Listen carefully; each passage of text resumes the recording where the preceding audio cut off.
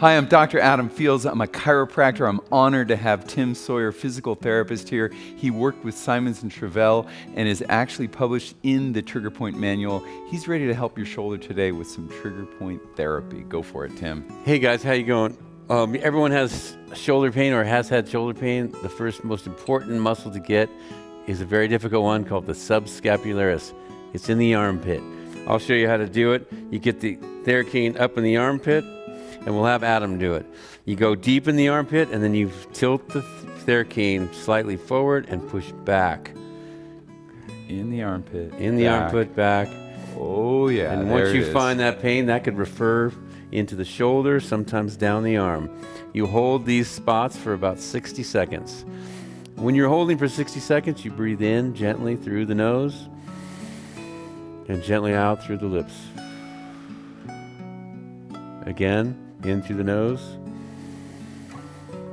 out through the lips. Usually about 3 revolutions of nose breathing, and that should be about 60 seconds. And when you reduce the pressure, you gently release. Nice, that was a good one. Okay. The next one is the pec minor, another muscle that lies deep in the chest. It doesn't insert into the humerus, the shoulder, it just inserts into the scapula. And you find it with the Theracane right in about this area right here, as Adam's showing you. And you could put pressure on this area. This is a very important muscle because the nerves from the neck come through the scalenes under the scapular area underneath the pec minor and down the arm. So if this muscle becomes tight, it can not only cause shoulder pain, but it can cause weakness in the arm.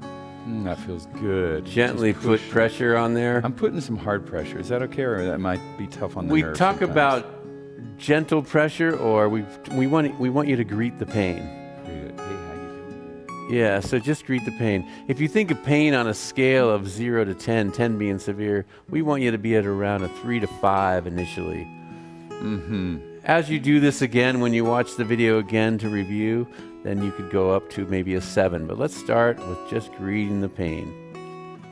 You know, that pec minor is an accessory muscle of inhalation. So when it gets spasmed, actually a deep breath becomes more difficult. And so this can actually help reactivate the muscle, can't it? Absolutely. And then when you're finished with this one, always remember to decrease the pressure gently. The third one is most interesting because it creates a lot of shoulder pain and weakness, and it could create pain right into the top of the shoulder. It's called the infraspinatus, and it lies back along this back of the scapula. And you put pressure back in here, and you could be anywhere along this area to get it. So if you turn this way towards me, this is more the rhomboid, so you want to be back out here, right in this area. It's a big, bulky area. You could draw a little triangle right there. And you could find trigger points here, and here, and here. Slowly look around. Again, holding that pressure now. Gently breathing in through your nose, and out through your lips. You know, it's interesting with the breath, how you told me that trigger points respond to stress. So if you're under a lot of stress, the electric charge in the trigger point goes up. So when you get it, you don't want to go, I'm getting this, right? You want to just let Right, your this is body. not a no pain, no gain situation. Just very gentle. The breathing exercises help calm down our sympathetic arousal, or our sympathetic nervous system, a fancy word for stress. So once we've done the infraspinatus, we want to find the teres minor, and you just gently drop it down into this little crevice right there. Oh yeah. And these also create a lot of shoulder pain, and you could feel sometimes referral down the arm. These muscles can create some weakness in the arm as well. And again, you breathe in through the nose, gently out through the lips. Beautiful. Yeah, the typical 3 reasons for shoulder pain, right?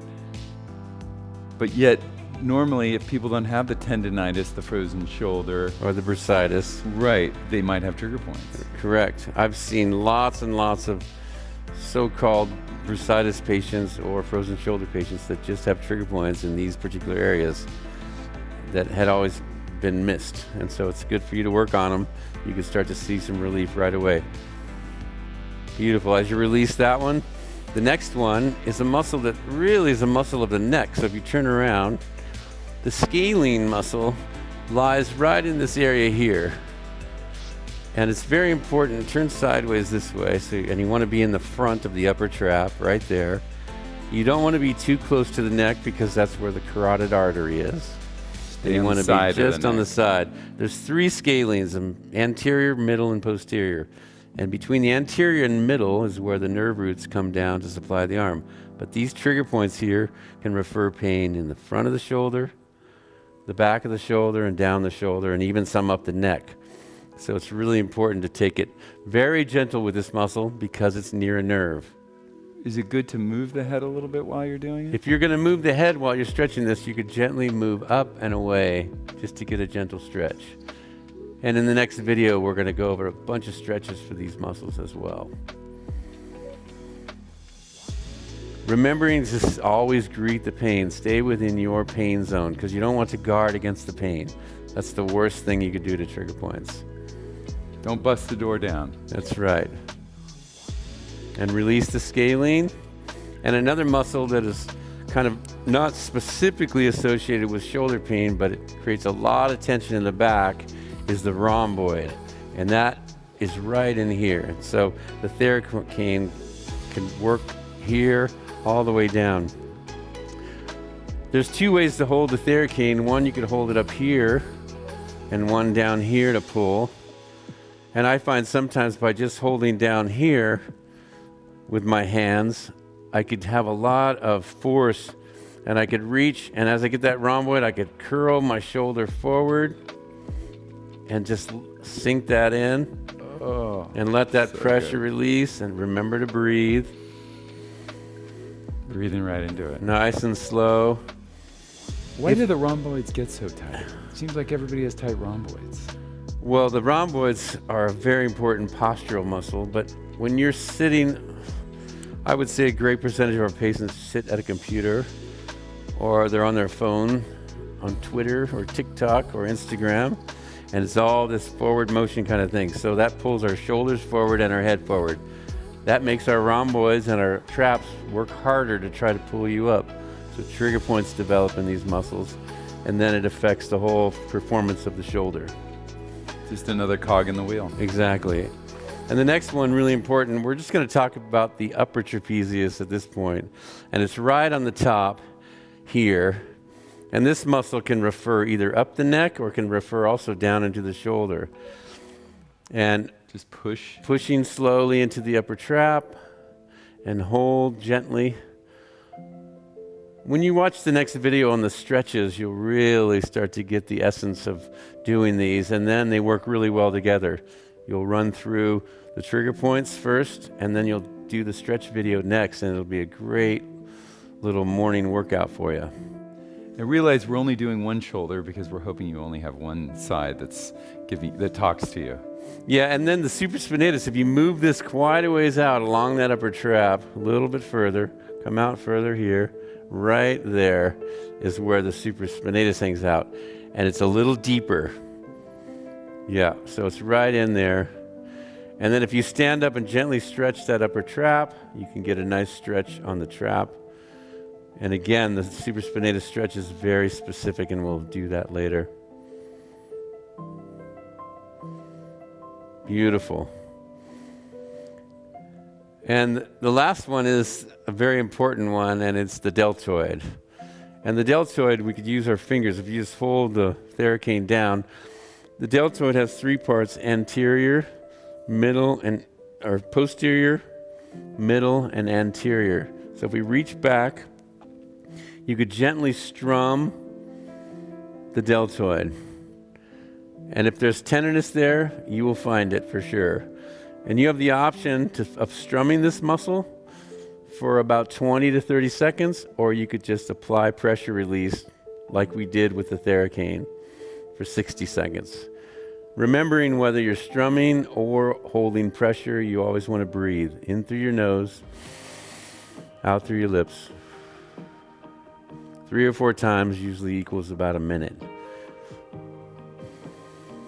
Breathe in. Yeah, with breathe your out. lung capacity. Yeah, if you're a runner or a biker or a swimmer, your lung capacity may be a little bigger. Then if you release and move to the middle deltoid, you could find trigger points here. You can go all the way from the top of that bone all the way down kind of mid-deltoid. Strum around. And if you don't find trigger points, just move on to the next spot. You may not have trigger points in all of these locations. I'm feeling fine here. How about you? I'm feeling a little tenderness. Yeah, so find that tenderness, strum it, nice and slow. Always remember to stay within that greeting the pain process so you don't flare yourself up. It's really important. Right. And then you release and go to the anterior deltoid here in the front. You want to just strum and briefly look across that muscle. This group of 8 muscles can really create some shoulder relief for you. So take your time. After doing these releases, you could apply heat. Trigger points generally like heat rather than cold. So generally a hot pad or a nice warm shower or jacuzzi after you do your trigger point work is recommended. Beautiful. Thanks so much, Tim. Appreciate it. Absolutely. Here's to your shoulders.